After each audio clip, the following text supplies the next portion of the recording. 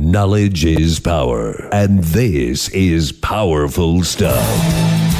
Wellness Education Cannabis Advocates of Nevada present the WeCan 702 Nevada Cannabis News Hour with your host, Jen Solis. For the next 60 minutes, we'll take an in-depth look at the cannabis reform revolution sweeping the nation. The phone lines are open at 731-1230. That's 731-1230 or toll-free. Toll-free. 1-866-820-5528. That's 1-866-820-KLAV. Now, let's bring on the host.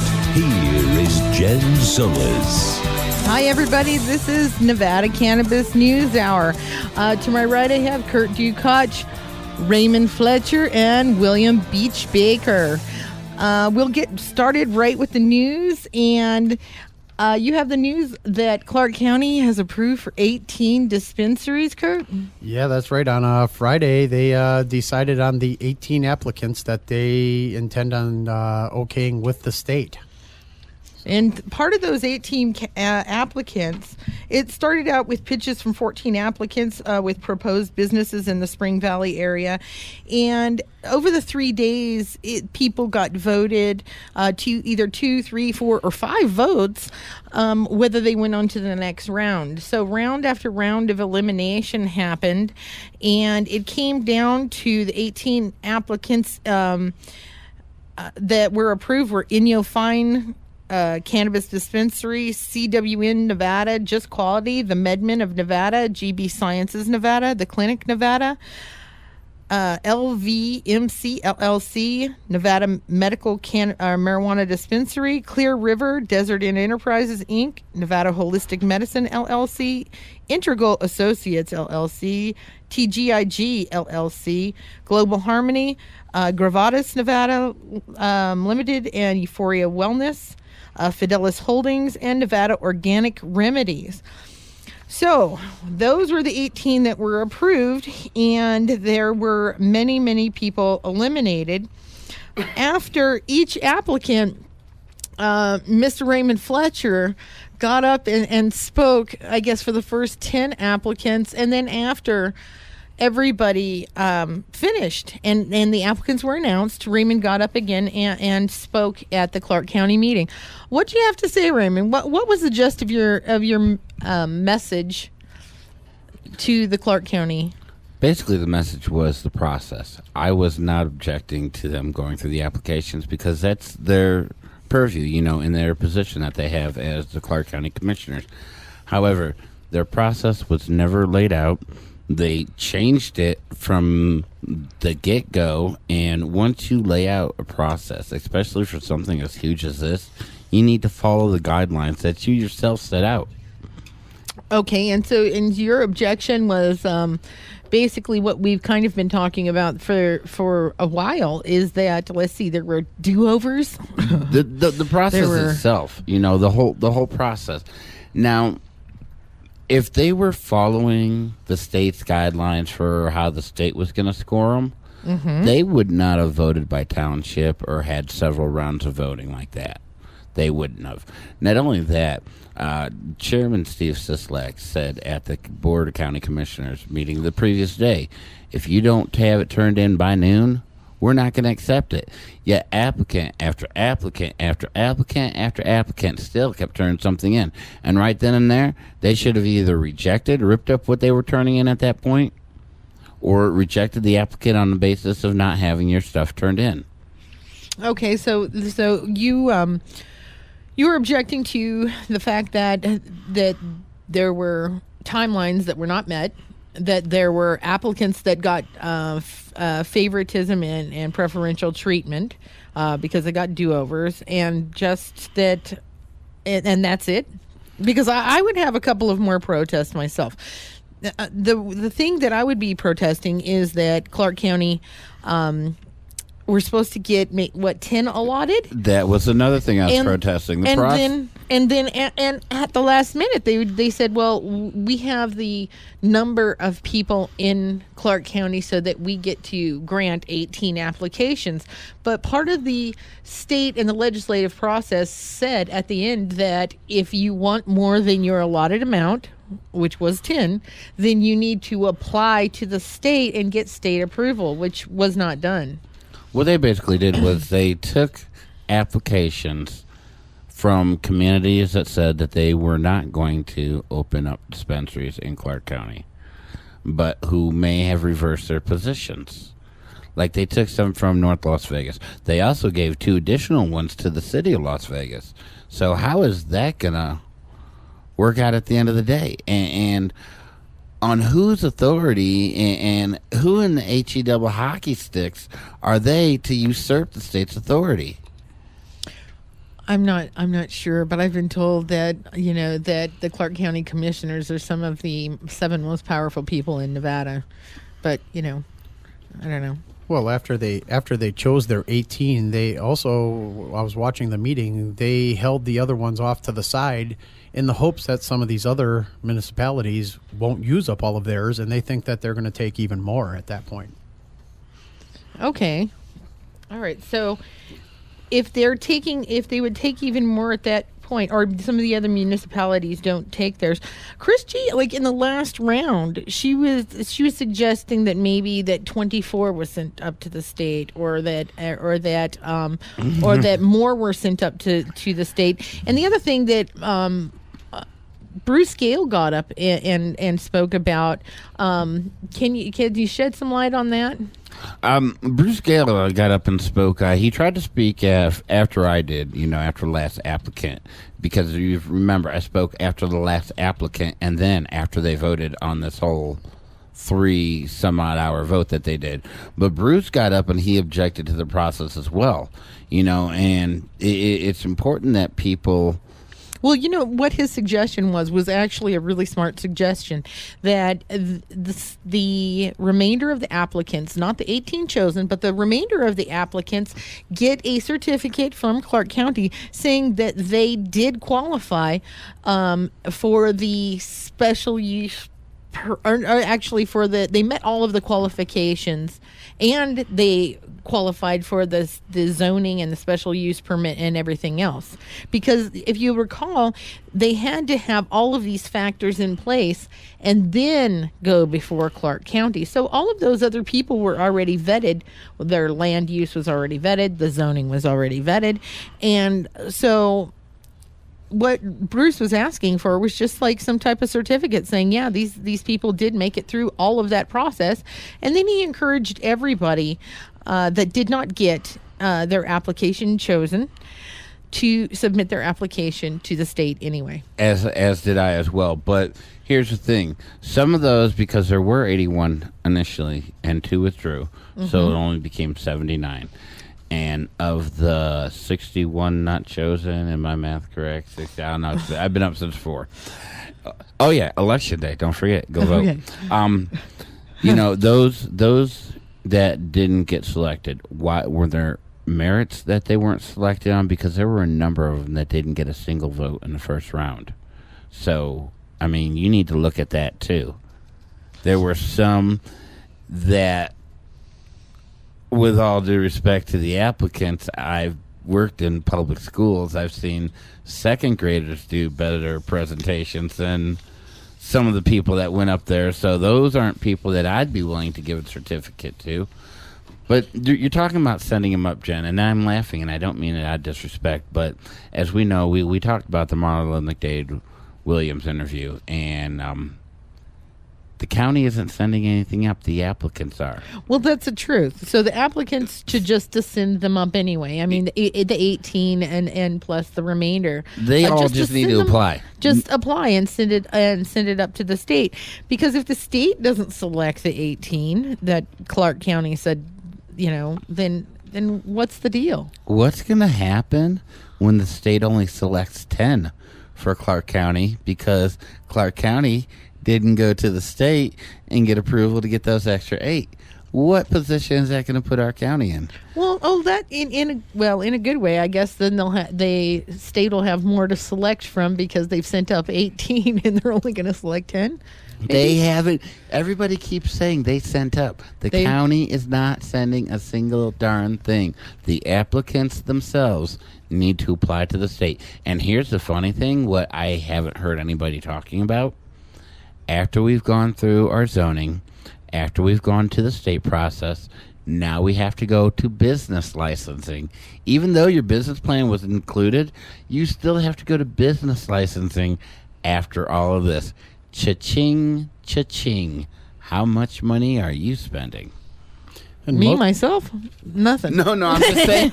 I'm just saying that this is a. And this is just the first round. Most of these people who put in applications for dispensaries also have applications out there pending for production and manufacturing, which the county is going to be holding in 2 weeks. 18th, 19th, and 20th. Yeah. So what happens if you don't get your production and you're not allowed to grow for your own dispensary? I mean, are you going to be one of those production people that are salty that your dispensary didn't get chosen and jack up the prices for that person that got chosen over you? Things that make you go, And because Clark County, you can't bring any cannabis into Clark County for their dispensaries. It has to be grown here as per their regulations. Then Beach says he's got 12 plants for sale. I join him. I got my 12 plants if you're looking to start your dispensary. I've never sold, so I'm just a grow your own kind of girl. Yeah. I have my special strains. I plan on keeping mine. Because I don't make over $100,000 a year.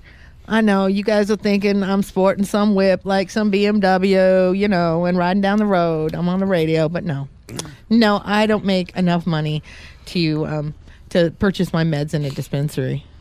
Yeah, I don't think anybody's going to be, and it's gonna, the price is going to be jacked up from jump, and so it's going to be really interesting to see what happens, once we finally get the process moving. But that's on the county level. Okay, so let's talk about city. On the city, the regulations, the majority of the amendments and everything, your medical marijuana regulations for the city of Las Vegas are now in place. And guess what? Legalize it. I get to advertise it. Yeah, that was one of the big sticking points in the city, was the fact that they were trying to restrict so much of the advertising that could be done to let people know where you're at and what kind of business you have. Yeah, I had dreams of that hoochie gone off that billboard that drives up and down Las Vegas Boulevard and see like a huge, huge, huge plant. Hold up. You seen some of those people we saw out during First Friday, how they were dressed, advertising their goodies, we'll call it. You seen that? If that can happen out on First Friday, where all them little children were running around and can see that, I don't want my child seeing that. But, to see something like that, businesses should be able to advertise their medication so that patients know where to go. And the funny thing is, it was restricted all the way down to just web syndicate and some type of, I think, like YouTube videos or something strange. Anything was how restrictive it was. Anything online was acceptable, and I'm like, you know what? The crowd over 60 years old are really not online devotees. That's more of a younger crowd. I'm not being ageist, but I'm just saying the skill set of a lot of that generation is really doesn't, not smartphone savvy. Well, what got me was the restrictions on television advertising. I can't turn on the TV without seeing advertisements for prescription medications. And then, marijuana is all over TV already. It's on the news. It's everywhere. You can't turn it on without seeing something about what's going on in the cannabis movement. What difference is that compared to a commercial for a professional dispensary? probably because you're not keeping it up like Viagra or Cialis. But I'm just, those are the kind of commercials we have. But you can't turn on without the news leaders anymore. Everything's, what's going on in the cannabis movement, and they're not even using the professional terms like we will. They're talking, gone to pot and, the green rush and this and that. And that's already on television. So what is it going to hurt if somebody wants to advertise their business in a professional manner? Well, that's just it. I mean, I pointed out that we're on AM radio and it's talk radio, and our age group is definitely over 30. So it's not like, some tiny tot's going to say, "What's on talk radio today? Let's flip that on. Oh, I'm hearing about pot and cannabis and blah, blah, blah," and get any ideas from it. That's more for remember that KOMP commercial? For what was that smoke shop? Mr. Bill's. Yeah, it was on. Yeah, it was some kind of jingle for Mr. Bill's, and it sounded really like a little kid's jingle, and I'm like, well, wait a second, they're advertising tobacco. But I digress, and I don't want to bash anybody's commercials. Well, they weren't advertising tobacco; they were advertising tobacco smoking utensils. Oh, okay. Well, I'm advertising dab smoking utensils. Oh my gosh. So city passed a lot of the regulations, and so you'll be able to advertise on this radio show if you've got a dispensary. Thanks for that plug, Kurt. More in local news. It is election day today. This is the primary. You can go and vote now. Up until 7 p.m. So you can vote from now until 7 p.m. and you have to vote at your local polling place, right? Your local polling place. I'm pretty sure contact Clark County. They'll be able to tell you where to vote if you don't know. Your local school, more than likely in your neighborhood, is when majority of folks. Now, election day is primary election day, which means you have to declare a party. Are you Democrat, are you Republican, or are you independent? You have to pull a specific ballot, and then November, in the general, you have the opportunity to vote for either party. I want them to have a cannabis party, not a green party, the cannabis party. Maybe we should start one. There you go, start your own political party. But if you don't get out and vote, and this is my little 2 cents on it. Okay. If you don't get out and vote, I don't want to hear you complain about anything going on in your neighborhood. Your school board trustees are up for election. Your local judges are up for election. Your sheriff candidates. Your sheriff, your governor, your lieutenant governor, your city, half the county public administrator. I don't know who's running. I don't even know what they do. I actually do. One of my friends is running for public administrator. His name is Hardy. And yeah, it rhymes with party, and I've partied with Hardy. He's a really good guy. He's a really nice guy. So if you haven't anybody in mind for public administrator, it's a nonpartisan office, so I can say I personally voted for Hardy Brunell. All right, we're coming up on a break here, and when we come back, we'll talk more about what's going on in America with cannabis. National news. And our 420 moment. And our 420 moment.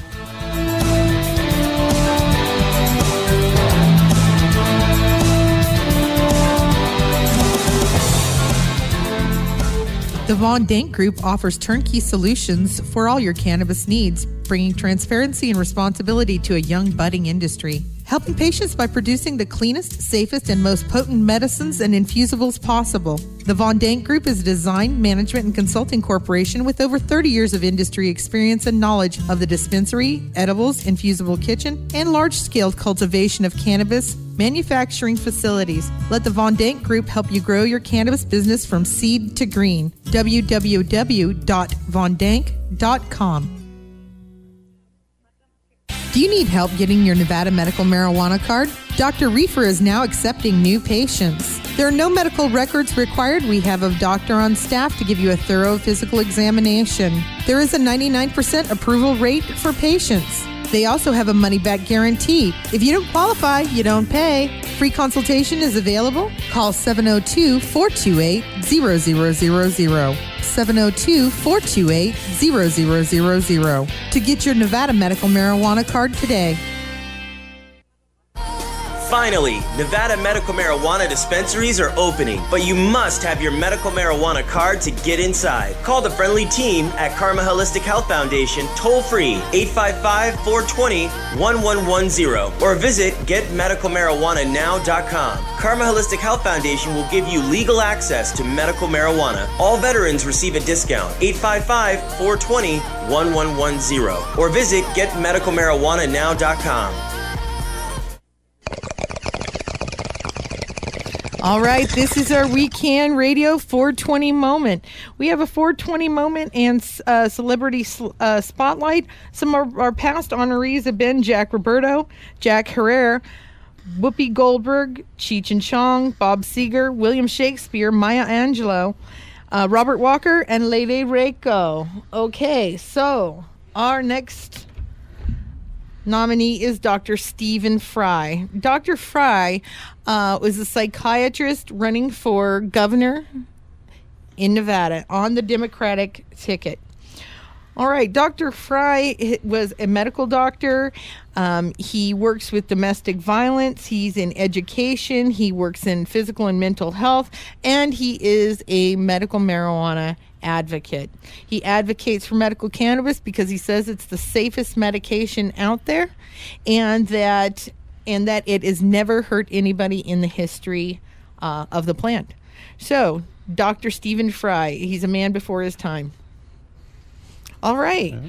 Now, next up, we're going to be talking about national news.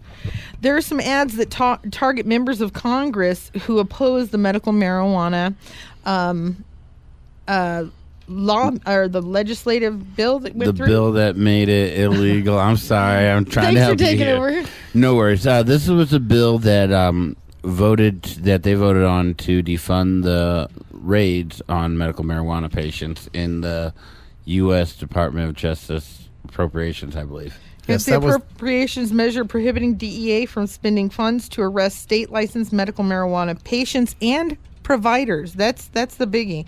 That was actually pushed through by our local representative, Dina Titus, and not one of the Nevada people voted against it. So that's congratulations. Right. Yeah, thank you, Nevada, stepping up. And if you look at all the states where medical marijuana, or they even allowed recreational marijuana, you know, those are the states that overwhelmingly approve the defunding of raiding the patients.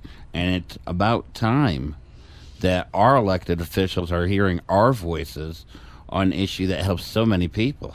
Well, not only that, Americans for Safe Access is targeting ads against some lawmakers who voted no, beginning with Representative Andy Harris. He's a Republican, and Debbie Wasserman Schultz, a Democrat from Florida. Harris's own state basically is Maryland became the 21st state to legalize marijuana for medical use in April. But so far, he's continued his opposition to medical cannabis in his state. A total of 17 Democrats joined 172 Republicans in voting against the amendment. Harris spoke on the House floor last week in opposition to the amendment. He insisted that there are no medical benefits to marijuana, and that medical marijuana laws are a step toward legalizing recreational pot. He said it's a camel nose under the tent, and he cited anti-medical marijuana report just published by the DEA that also claims medical marijuana is just a means to an end. So I guess the DEA is getting off the attack that it has no medical use, and now it's just saying a means to an end. So, one part of propaganda against the other. Okay, so it doesn't have any medical use. Oh, okay, wait, now they've proven that it has medical use. But no. This is just a way to open the door just a little bit so that it all comes through, and just recreational and just, demons coming out of the tent. Whatever they're... if it's a means to an end, then fantastic, because those are the people that are at end of life. They're in hospice care. Sure. If it is their means to an end, amen to that. They've suffered enough. and where you may not think it has any medical value. You may not have any education, or you may, be Believe part of the reefer madness. That's what I was about to say. Be part of the reefer madness community. But when you have someone like Sanjay Gupta, when you have somebody like Dr. Oz come out and reverse their position after strong held years and seeing the scientific evaluation, then who are you? And not only that, this Harris guy, is he representing the people that elected him that, became the 21st legal medical marijuana state? Are you representing your own interests? Well, if you want to get down to it, Debbie Wasserman Schultz from Florida, they're considering having medical cannabis in Florida this year. So she's not even in touch with her constituents and in touch with the times and what's going on. And back to what you were saying, Raymond, you're right. You know what? Guess what? If it does nothing more than just make you happy, then what's wrong with that? In a world of Xanax and all sorts of Valium, or is that old-fashioned now? No, that's not old-fashioned. No, what's wrong with it is that it doesn't make money for the right people. Oh, like Big Pharma and all the lobbyists that are funding their campaigns. So if it just makes you feel good, then so what? Xanax makes you feel good. B says that the South will rise again for medical marijuana. No, I would doubt it. And the sad thing is you asked last week if Obama's legacy will be decriminalizing marijuana. And Obama is a Democrat. And only 17 Democrats? 17 Democrats. And, the thing is that Ms. Wasserman Schultz, she chairs the Democratic National Committee, but she was the only member, she was not the only member of her party that voted against it, but she was the only member of the Democratic leadership to do so. And for her to join the 16 other Democrats that voted against this, shame on you. And I hope you don't get reelected in Florida. Sadly, though, they will reelect her. I mean, that's what we have. People keep voting the same people over and over. Because they know their names? That's all it is. That's entrenched politics. And Sandy, or they have the most colorful, bright, election campaign posters on the side of the road. Because a lot of people, that's the only thing that they study is the poster on the side of the road. You're absolutely right. Like I said earlier, half these people run for elected office here in Clark County, never seen their name once. And you know what? Probably not going to vote for any of them people, anyways. Okay, Colorado law sets up medical marijuana banks. We touched on this last week. But Colorado's governor signed into law on Friday. This is from June 7th. Friday, a measure to create the nation's first state-run marijuana financial co-op, potentially giving newly legalized cannabis vendors access to banking services through the U.S. Federal Reserve. The bill signed by Governor John Hickenlooper permits the creation of so-called cannabis co-ops, so basically similar to a credit union without deposit insurance, which will be governed by the state's Financial Services Commission. Wow! So they're getting banks in Colorado that are like credit unions. So they're state run. They're not FDIC insured probably because that's a federal banking insurance. No, they're just similar to credit unions without deposit insurance. That would be the FDIC insurance. Yeah. So and they're going to be governed by the state's Financial Services Commissioner. Okay. So it's a good step, and maybe perhaps this would be the framework for other states to move forward. We already have banks that will accept dispensaries here in Nevada. Not all states have that, though. I was going to say we have the bank on our discussions board on Meetup. So if you want to see, it says MMJ Banking in the discussion. So you can look on our meetup.com, Las Vegas Medical Marijuana Meetup, or WeCan 702 to find that information in the bank. And it also has a download of an application if you want to apply. Fantastic. And it looks like we got Dan on the line. We do. Dan, welcome to the show. Hey, how you guys doing? I'm good. How are you? Good, good. Hey, I want to say thanks for giving us all a voice on the radio. That's awesome. I think I recognize this voice. Is this the Dan who just recently moved? This is Dan who just recently moved. I'm setting up a big grow in California. I kind of wanted to go backwards a little bit on the what the feds just did for us, which is awesome. That's I great. am now linked with a collective here legally via paperwork as their grower for the collective. And now with the government doing what they've done, they're not going to come after me. So I'm just tickled pink. It's awesome. I'm so happy that you guys are doing good there. Yeah, it's been busy. A lot of work setting up a big grow, but it is a lot of fun. And congratulations on your anniversary, you two. That's just awesome. All right, thank you, Daniel. So, yeah, congratulations, and keep up the good work. We're looking forward to coming out there and visiting with you guys. Hopefully we can have those big grows coming out here pretty soon. Yeah, for sure, for sure. I just ran across some interesting news about, you remember back in Florida when they were trying to do the drug testing for food stamp recipients? Yeah, it failed miserably because when they caught only like 2% of the total population that they tested, and it ended up costing them way more than they would have saved on that 2%. Yeah. That fiasco. Yeah, well, the that. state of Georgia was planning on implementing the program very similar to that. And in Washington, D.C., the federal government has put the state of Georgia on formal notice that it can't make the poor people take drug tests when they apply for food stamps.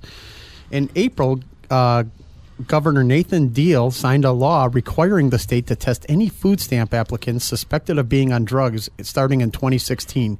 The U.S. Department of Agriculture told the Georgia Department of Human Services on Tuesday that states can't make up new eligibility standards for the Supplemental Nutrition Assistance Program. So drug tests are a no-no. Oh, snap. Yep. He says requiring SNAP applicants and recipients to pass a drug test in order to receive benefits would constitute an additional condition of eligibility and therefore is not allowable under law. Regional USDA Administrator Robin Bailey said in the letter. Wow, I guess they snapped on Snap. Yeah, exactly. That's what I'm saying.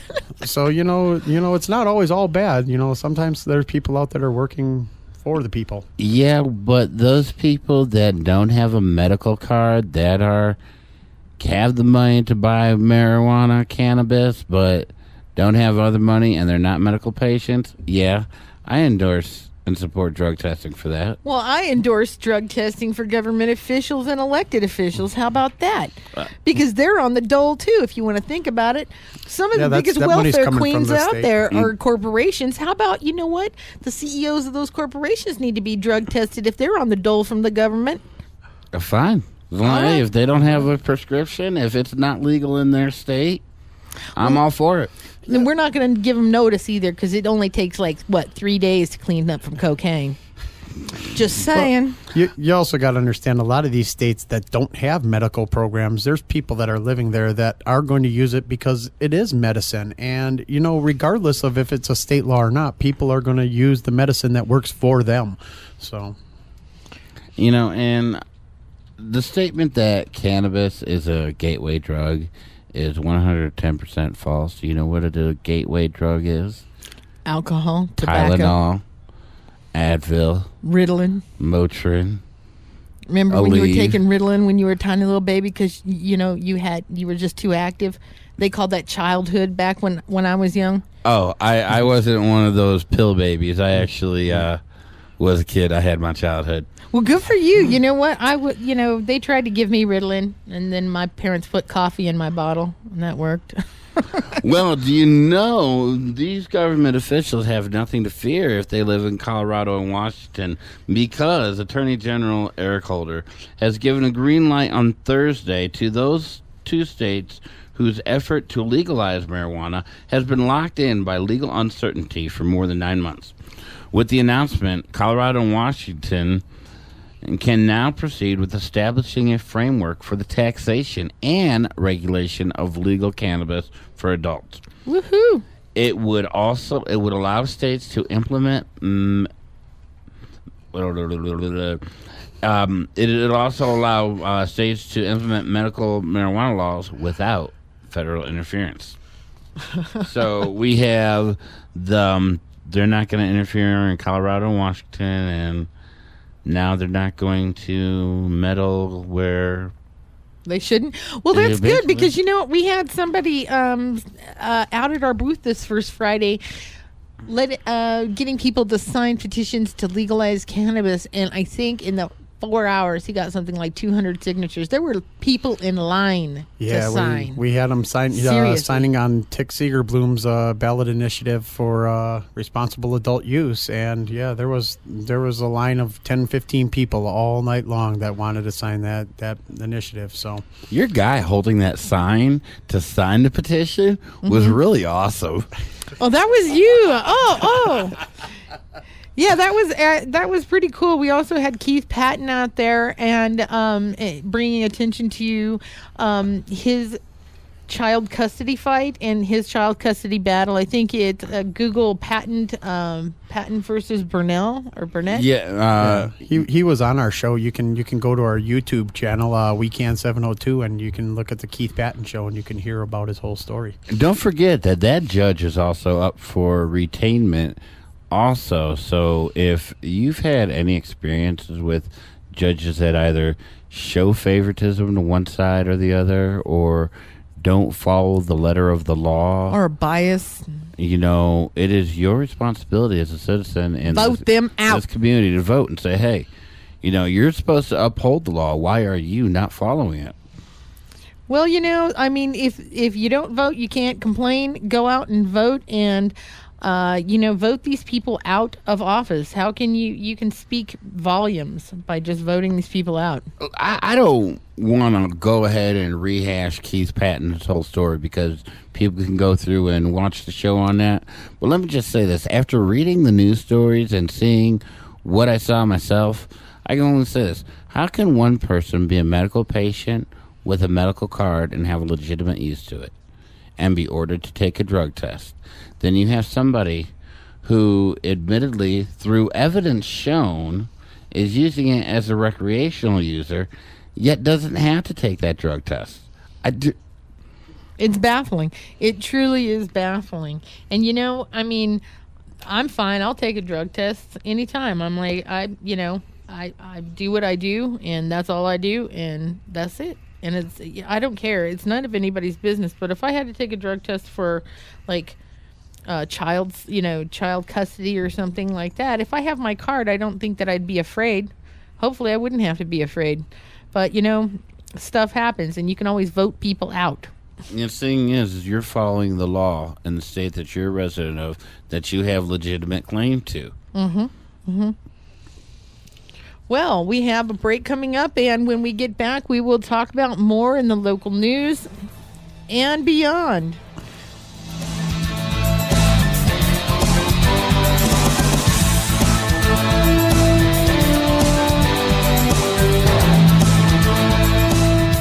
Locally owned and operated TSI, Total Safety Incorporated, has kept our community safe since 1998. We provide superior services offering professional installation, local fire and burglar alarm monitoring, and the fastest response times in Las Vegas. We also offer armed and unarmed security, video security systems, access control, and fire safety installation and service. All of your security needs are covered. Call us at 702-967-0000. That's 702-967-0000, or visit us at tsIvegas.com.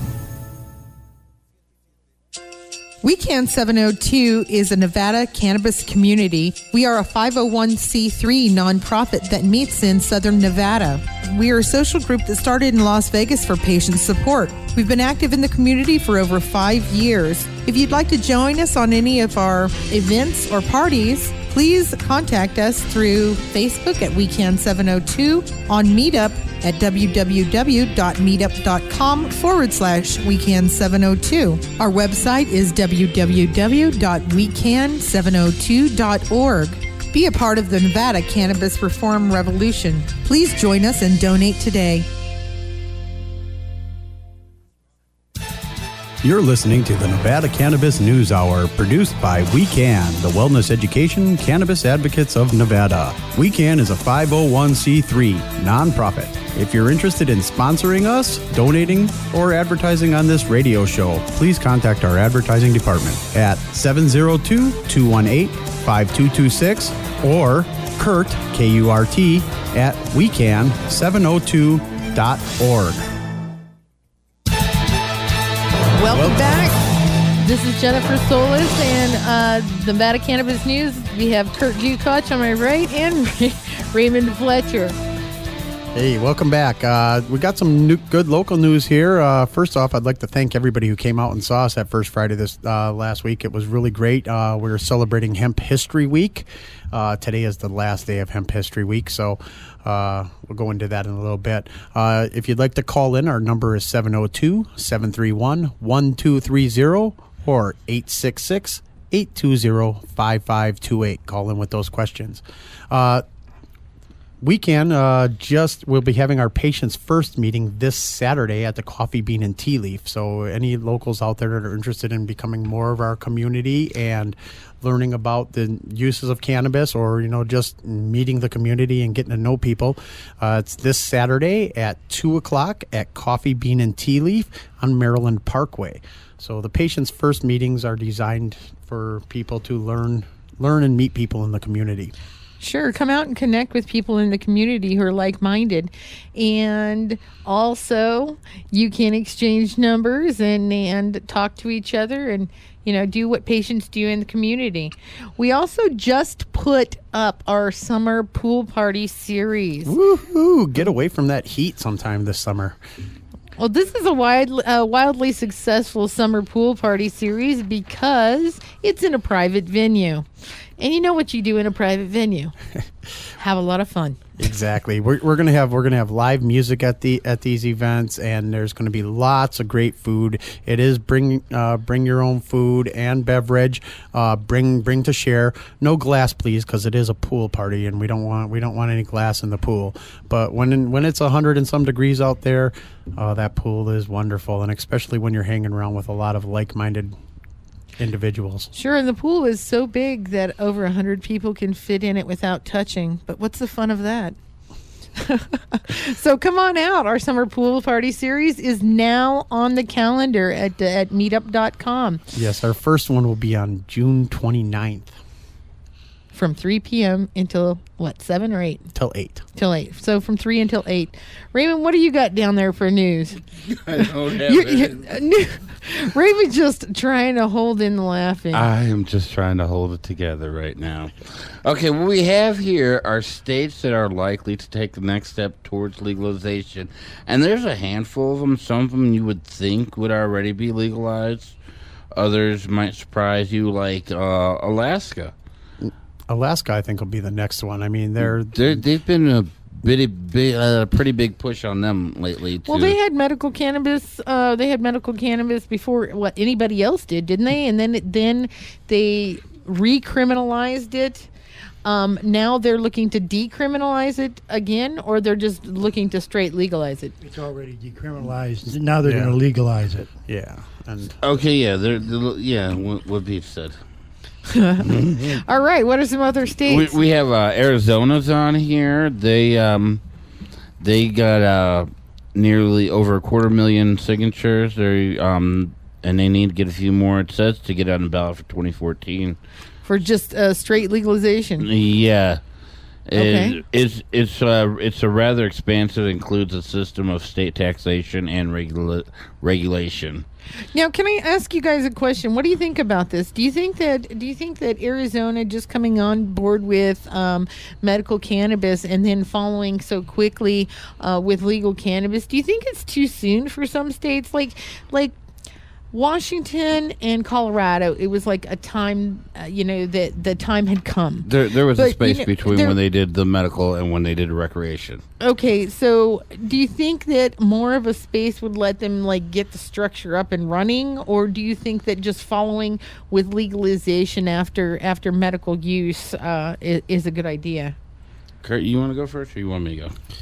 Well, I think that that they're going to see the success in their programs and, of course, want to expand that program. And the next step to expansion is full legalization.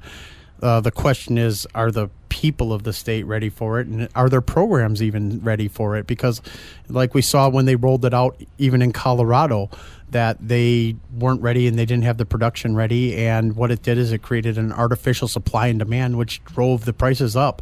Now, they tried to keep it to where the prices didn't go up for the medical patients, but even those went up a little bit. So, okay. So, Raymond, what do you think? Well, because you're hearing that they want to tax it for healthcare, education, public safety, things of this nature. If that's truly what you want to use the revenue that you get from taxing the medical marijuana or even recreation, have your infrastructure for that built up first. Go through your recreational. Go through your medicinal process first before you go through your recreation.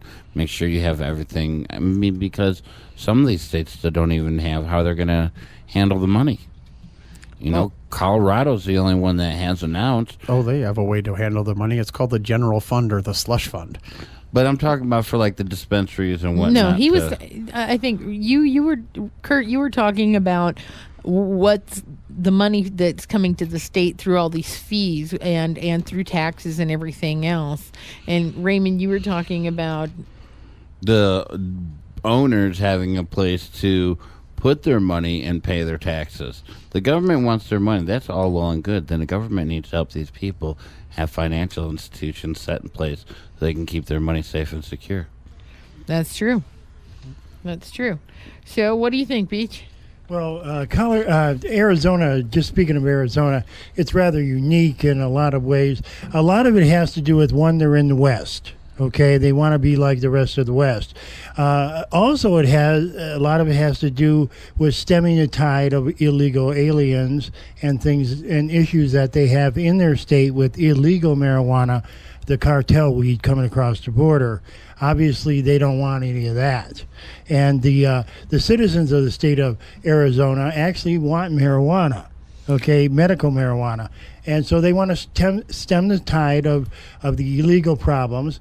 And so states like Colorado, New Mexico, Nevada, these are very tough issues for us. And so these states are changing just like California and the rest of it. And so we're all trying to build a model real quick.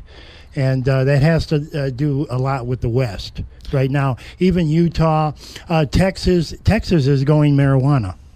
Florida is going. They're all going to go, and they're all falling. And so sometimes it has a lot to do with other issues such as immigration and crime.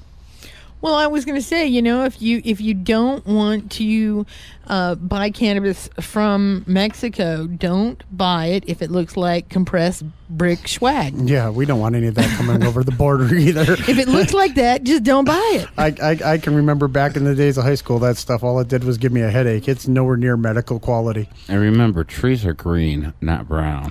Yeah. It's just packed layers of seeds. God, I hate seedy medication. But we also have California's on here. Oregon's on here. Oregon, interestingly enough, has already decriminalized marijuana and legalized it for medical use. Mm-hmm. And according to a poll taken last month, 57% of likely voters in Oregon, or is it Oregon or Oregon? Well, if it's the band, it's Oregon. Oregon. Just like Nevada. Don't say Nevada in front of the county commissioners. But Oregon, whatever, they support a proposal to tax and regulate and legalize for recreation. Then you got Maine, which is on top of the marijuana policy project's list of states. Massachusetts is going to be difficult because they're a deep blue New England Democratic state. And as we just saw, a number of Democrats in the House did not step up and represent their constituents. It was 17 Democrats. Was one of them from... read it. They had 17 join or 17... 17 Democrats joined the 172 Republicans so out of in all... voting against the amendment. And it looked like there was this lady, is she from Maryland?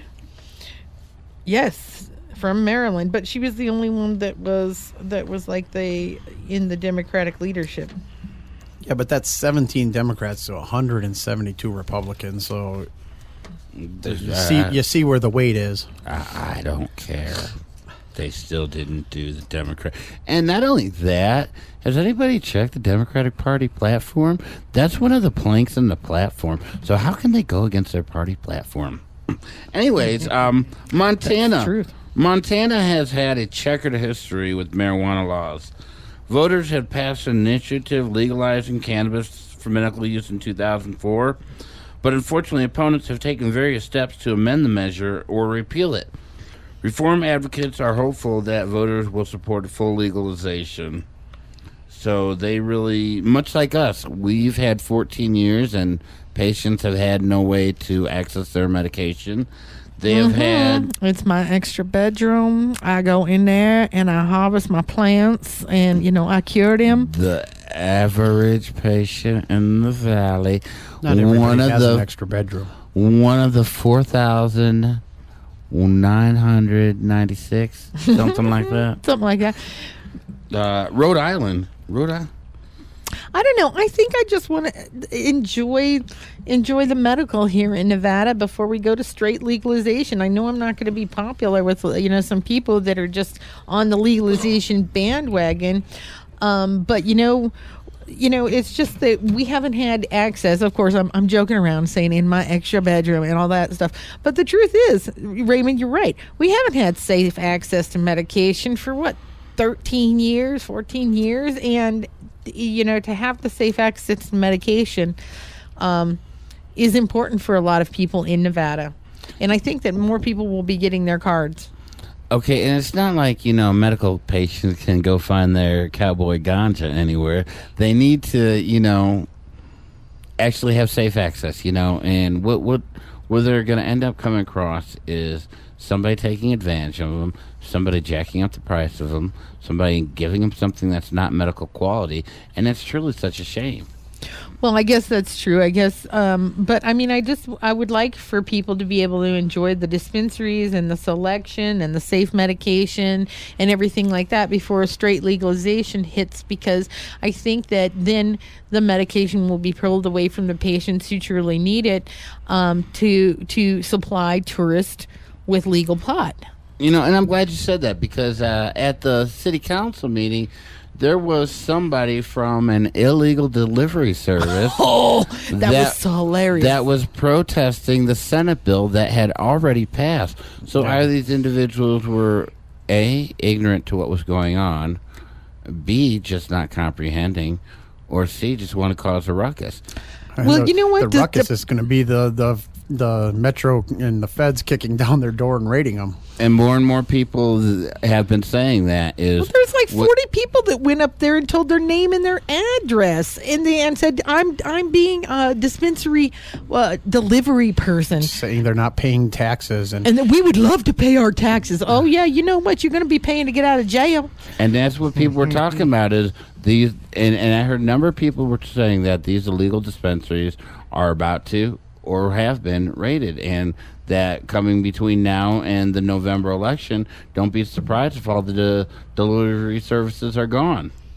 Well, you know what? We are up to 5,859 active patients here in Nevada. Why don't you become one too? Well, join us on WeCan702.org, and that's about it for our show. If you'd like to contact us online, we're on Facebook at WeCan702. And don't forget, I'm sorry to cut you, meetup.org. Meetup.org or meetup.com, and don't vote. forget to go out and vote today. That's right. All right, good show, Make your everybody. voice heard.